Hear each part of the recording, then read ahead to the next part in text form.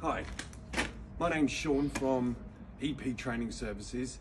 This is the trilogy. This is our third video that covers the Driver CPC Module for LGV practical demonstration test. This is the practical test you're going to do after you passed your Module 2 case study. So the Module 2 case study, you do that at a local theory test centre, get at least 40 out of 50 right, quite straightforward. And then you'd come to somebody like us to do your Module 4 practical demonstration test. So the way it works now is most training companies are what we call approved to do their own Module 4 examinations. You might still do it down at the driving test centre.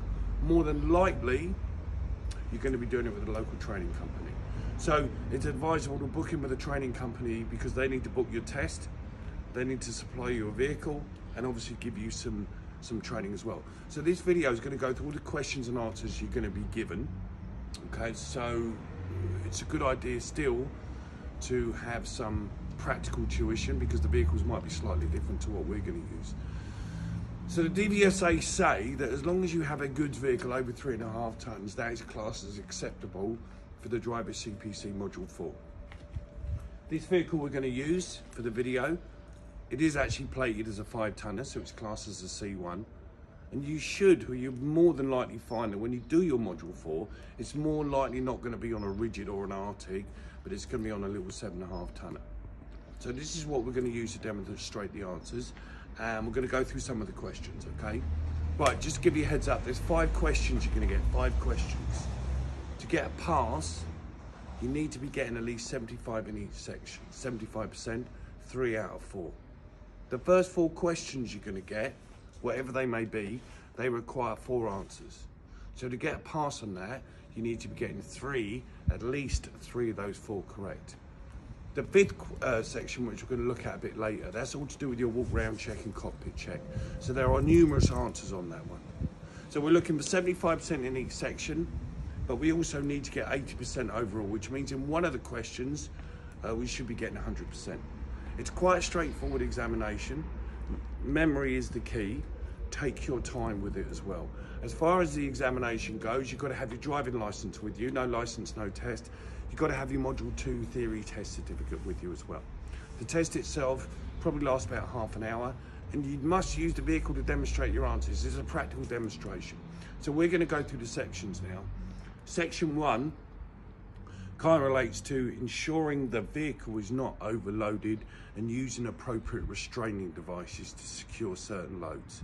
We have done a video on load security, and in it covers chains, ratchets, low tensioning bar, and a dolly knot. You're not going to be asked to a dolly knot, and you're not going to be asked about ratchets either.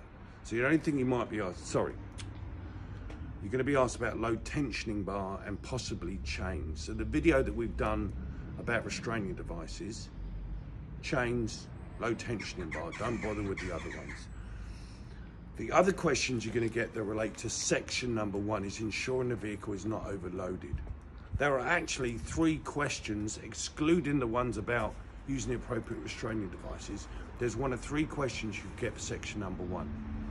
2 of those questions relate to checking the vehicle's not overloaded, and it's the same questions with the same answers, just in a different order. So if we take that into account, you're going to get 1 of 2 questions that's excluding the restraining devices. So we're going to have a look at those questions. So the first one has nothing to do with making sure the vehicle's not overloaded. I just don't think it fits in any other category.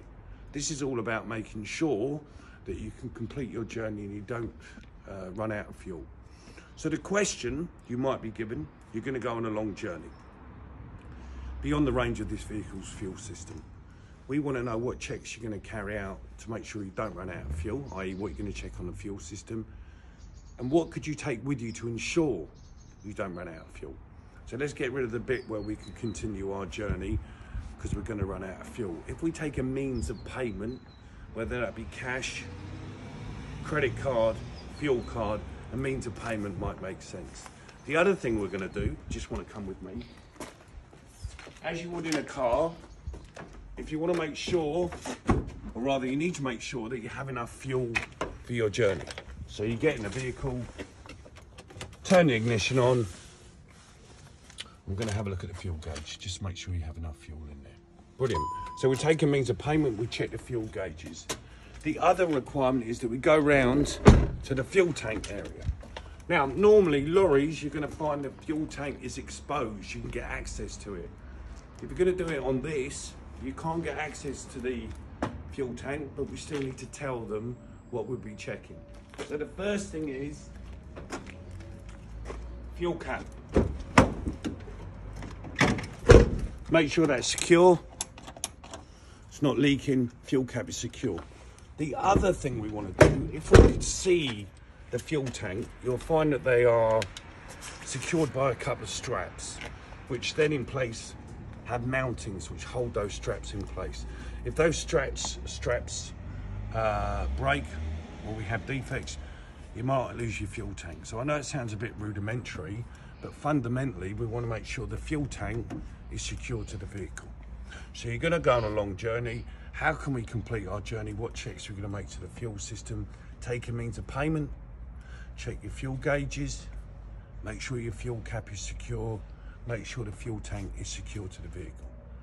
You might get that one. It's not a very popular one. The one I think you're going to get, one of these two, is you're fully laden. You're ready to make a delivery. So you're in the yard, you're about to head out, start making deliveries, but you suspect you might be overloaded. I want to know what checks you're going to carry out before you leave the yard. And if you still didn't know if you're overloaded, where could you take that vehicle to? So it says we're fully laden. So we have a load on the back of the vehicle. It's probably a good idea to work out what that load weighs. And we don't want to take it off the vehicle and weigh it. We want to try and work out what it weighs with the load sitting on the vehicle. So how can we do that? We could look at our manifest. We could look at our delivery sheet to see if that would give us any information about the weight of the load. Failing that, we could look at the load itself, see if there's any stickers, labels, anything on there that could indicate what the weight of the load would be. So now we've looked at that information, we've worked out what that load weighs, we want to compare it against the limit, the constraints of the vehicle. So goods vehicles over 3.5 tons will have a thing called a ministry plate, and that will be kept in the vehicle, in the cab, should be easily accessible to the driver. It's going to provide certain information on that ministry plate, which we're going to have a look at the moment, because you need to take your examiner to where it is.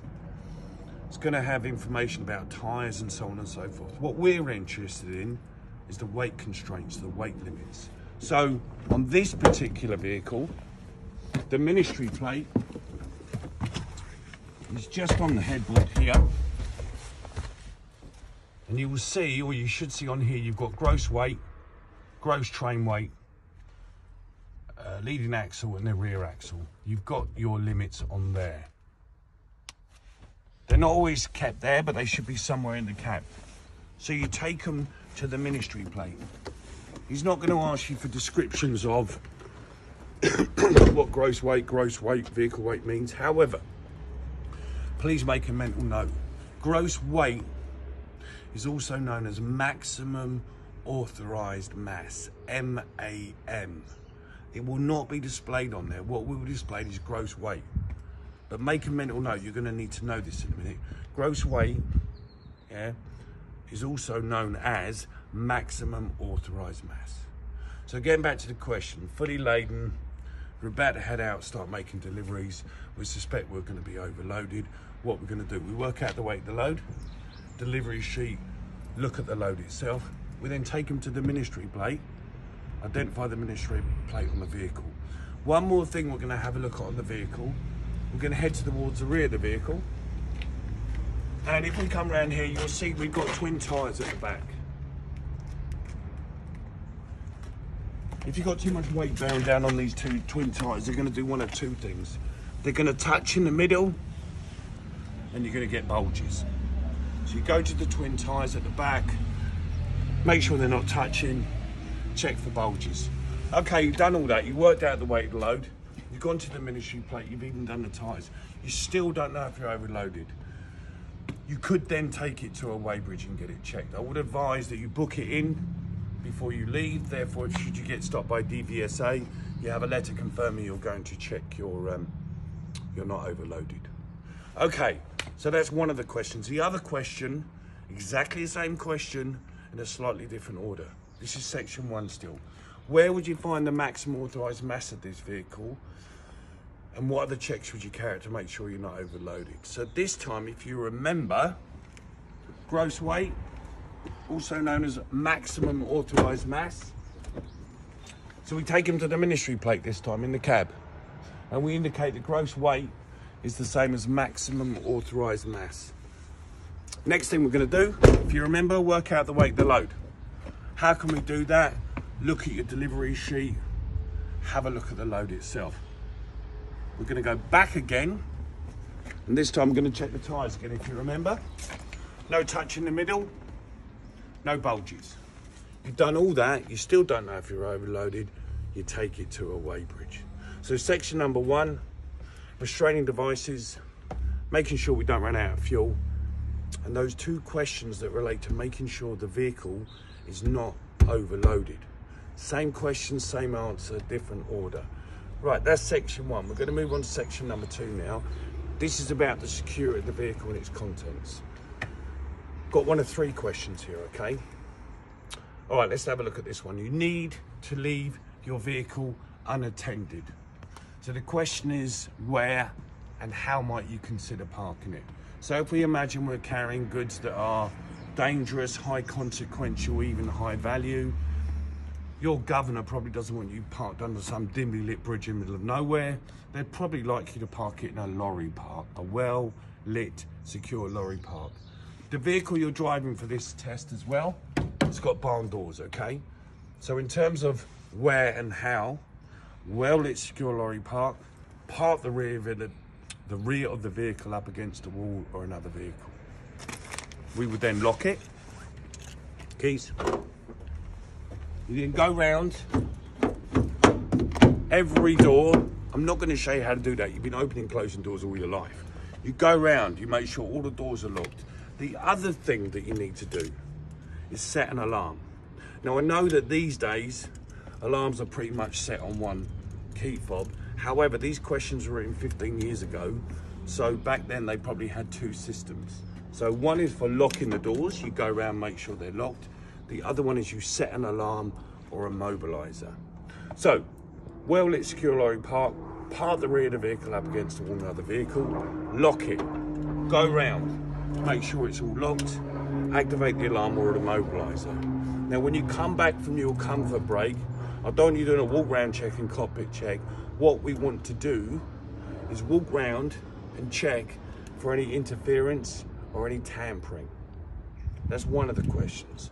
Another one could be you've been given a different vehicle to drive for the first time today.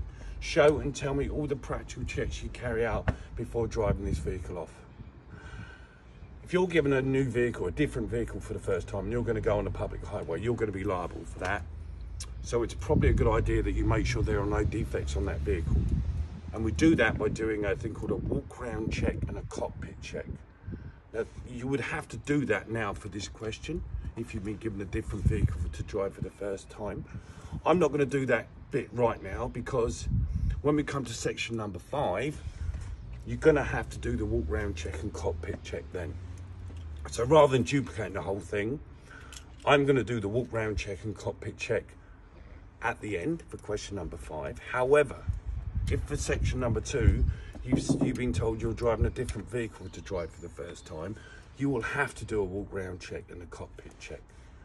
There's something else I want to know about this vehicle. This is not weight constraints now. This is all to do with other constraints. So we might take into account the length, the width, the height of the vehicle. If a vehicle is over 3 meters, legally that height must be displayed in the vehicle. Now for the purposes of the examination, should open it. If we just look above the dash here where the tacho is, you'll see that we put the length, the width and the height, the dimensions there. Okay, so you've been given a different vehicle to drive for the first time today. Remember, you're going to do a formal walk round check, you're going to do a cockpit check, you're going to tell them what the dimensions are. And the final thing you need is enough fuel for your journey. Okay, so section number 2, we covered 2 of the questions now: leaving your vehicle unattended, being given a different vehicle to drive today. The other one is all about bridge strikes. So you've been given the keys to drive a high-sided vehicle on an unfamiliar route. I want to know what checks you're going to carry out before you leave the yard, how you can satisfy yourself that that height is correct, and what is the protocol, who do you contact, and what information should you hit a railway bridge. So this is quite a new question, and it happens about 2,000 times a year, and I'm talking about bridge strikes now. So big problem, how can we avoid it? So the question is, you're driving a high-sided vehicle on an unfamiliar route. Let's get that one out of the way first. It's probably a good idea to plan a route, because you're driving a high-sided vehicle on an unfamiliar route. Plan your route, avoiding not weight, not length, not width, but height restrictions. So plan your route, avoiding height restrictions. The other thing we need to do is ensure the height marker matches the overall height of the vehicle. I don't want you to measure it just yet. What I want you to do is identify the height indicator, remember, on the dimensions, and I want you to confirm or approximate that that height is the same height of the vehicle. But that's an approximation. We want to satisfy ourselves that height is what it says it is. So what we're going to do next, we're going to measure to the highest point. So you're driving a high-sided vehicle on an unfamiliar route. Things you're going to do before you leave the yard: plan your route, avoiding height restrictions. You're going to make sure the height indicator matches the height of the vehicle, and then you're going to measure to the highest point. However, if you had not done any of those things and you'd gone straight on the road and 20 minutes later you'd hit a railway bridge, there is protocol. There are 2 agencies you need to contact. There's information you need to give them. You need to contact the railway authority, you need to contact the police, and they will ask you where you are. On a railway bridge, you'll have a bridge ID, like a plaque number, if you like, so you'll have to give them that information. So driving a high-sided vehicle on an unfamiliar route, remember, make sure the height indicator matches the overall height, measure it to the highest point, plan your route, avoiding height restrictions, and should you hit a railway bridge, it's the railway authority, the police, and give them the bridge ID. Okay, that's section 1. Section 2 done. This is section 3, the ability to check for illegal immigrants and contraband.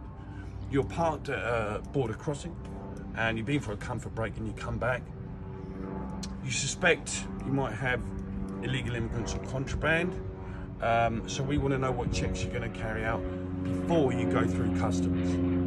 Okay, so we need to go round, inside, under, all over the vehicle. This is where we're going to start.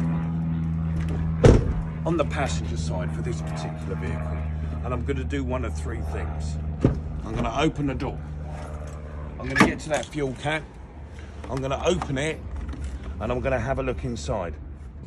What they tend to do, smugglers, they'll put a bag of contraband in there. The smell of the diesel will put the dogs off the scent.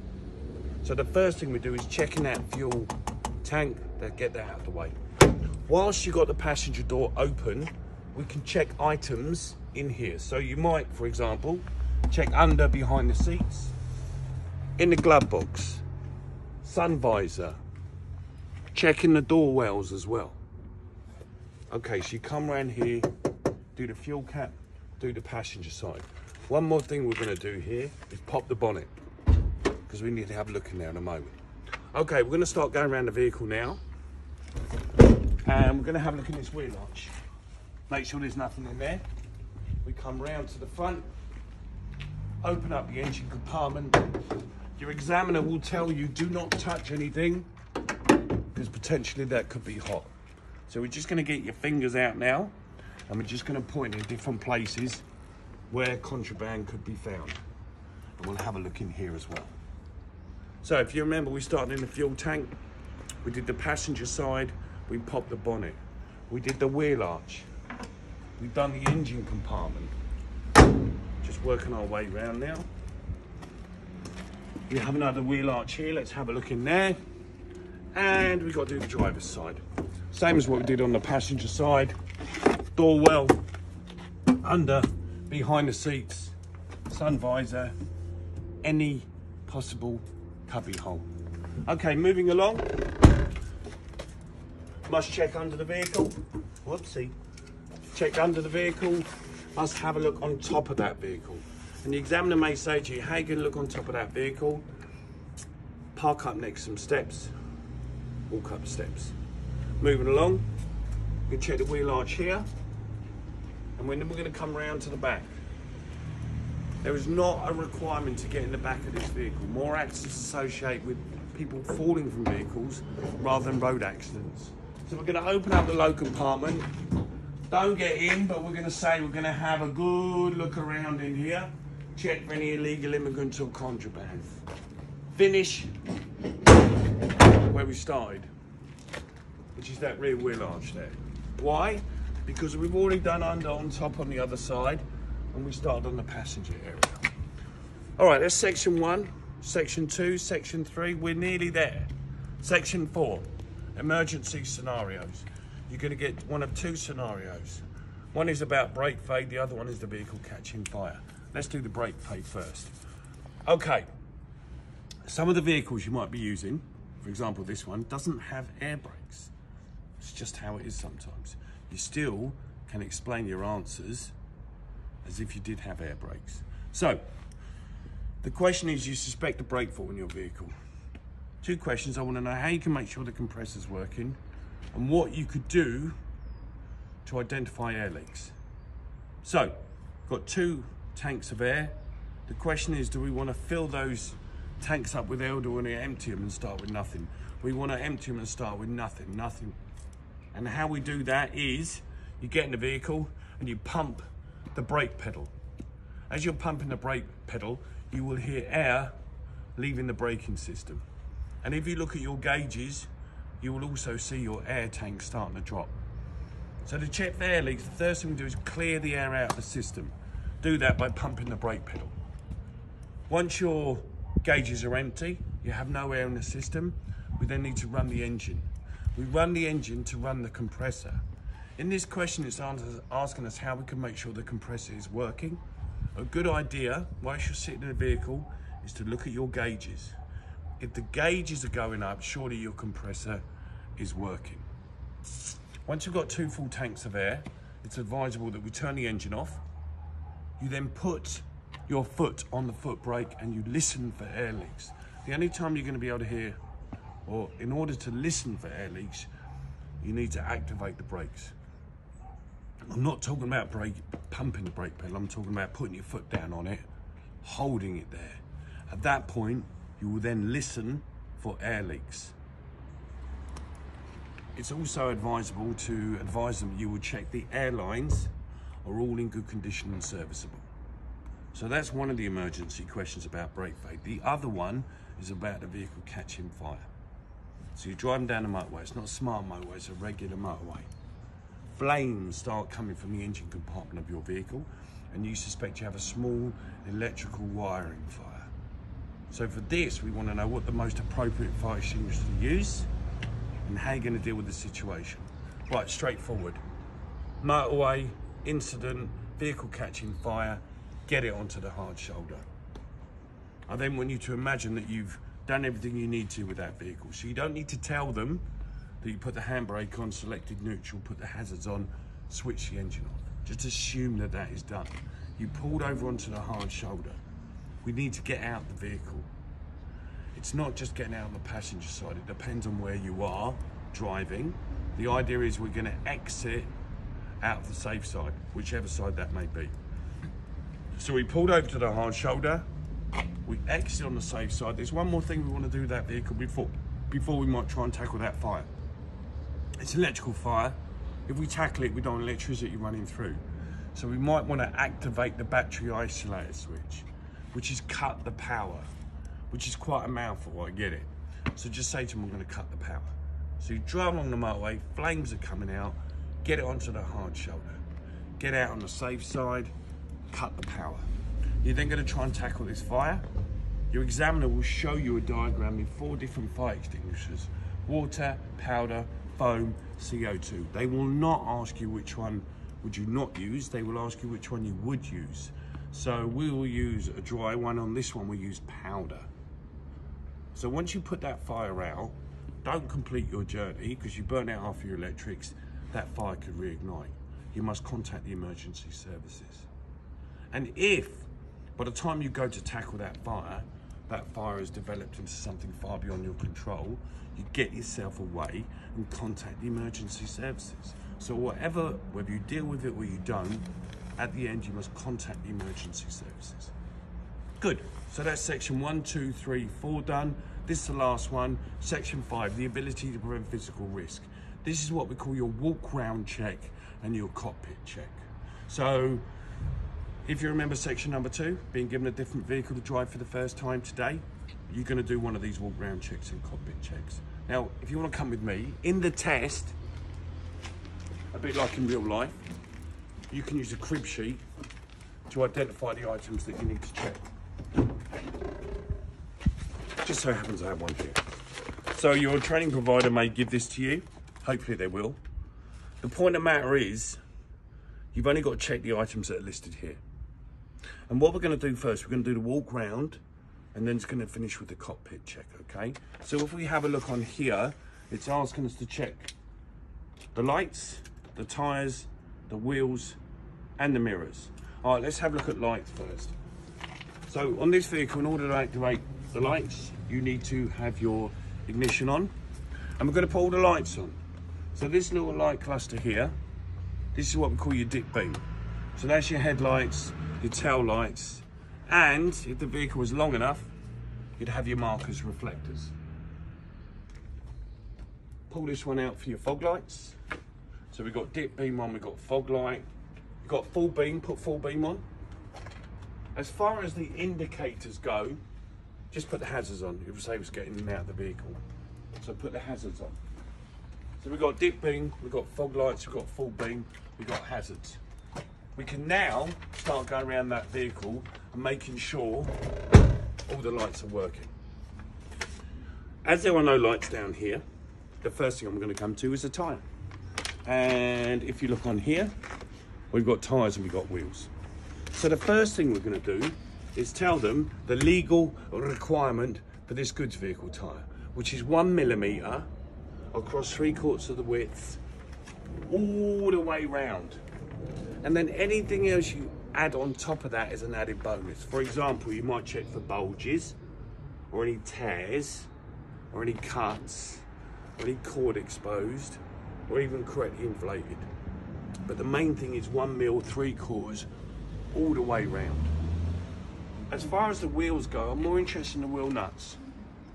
And you're not going to do this by hand, you're not going to get a torque wrench out. These are visual checks. So sometimes vehicles have these markers, and if you make sure they're indicated the right way, that's a good way of checking. Another way of doing this is, if you check these thread lengths here, they should all be the same. If you've got less thread showing on there, chances are those wheel nuts aren't as tight as they should be. But please remember, it's visual checks. Another thing to remember, there's a lot of tyres and wheels on this vehicle, and we're going to go around them all. You do not need to tell your examiner what it is you're checking on every tyre. The reason being, you've already told him what you're checking. The rest of it is just checking. So for example, we have an inside tyre here. You just identify to the examiner that you're going to check the inside tyre. We're then going to go round the back of the vehicle because we need to check our lights.